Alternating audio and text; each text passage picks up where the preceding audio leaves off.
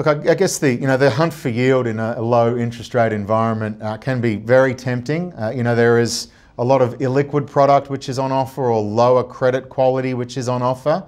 And as long as investors really understand the risks and the liquidity implications of some of those offerings, then that's fine. But I think it's just really important that there seems to be some complacency around some of those liquidity profiles.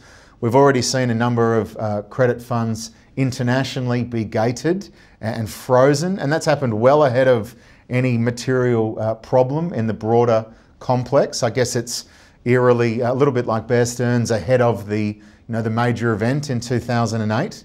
So there are those worrying, warning signals for investors, but that's to be, probably too pessimistic at this point. But it really is very important that investors understand deeply what they're investing in, understand the risks and the liquidity profiles of those offerings, and not just look at observable headline yield and think, well, this will do me for now because my alternatives are clearly very, very low. It's obviously a period where preservation of capital can be as important as return of capital, and it really is something that investors need to think through. I think, we say that credit markets, or equity markets, they run on greed. Well, credit markets run on fear.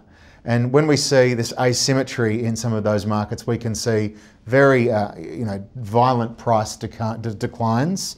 Not always justified, I might add, but it is something that we don't want investors, particularly who are looking for a defend and protect type allocation, to have to experience, material haircuts or vast lock-up periods where they don't have access to that money when they really need it.